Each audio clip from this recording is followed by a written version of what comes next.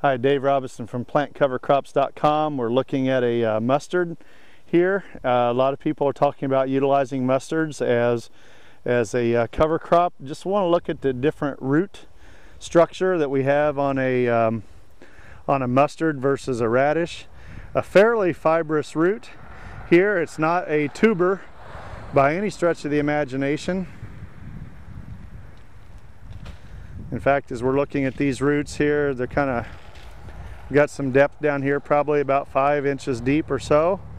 But it's not, again, it's not a tuber like we would have with a radish, so very much a different type. And if we pull out the weeds here, we'll see, there we go, more of a tap root.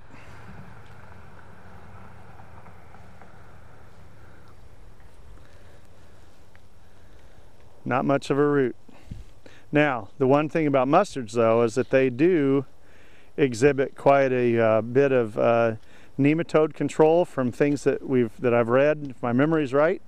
And we do have, well, that's the bottom of the root right there. So a little bit of lateral root here, but again, not a lot of root for a very large plant. But again, there's some good biology, soil biology going on with the mustards, as they will act as a fumigant for the soil, especially against nematodes. So again, this is one of the mustards here at the plot at Michigan State University.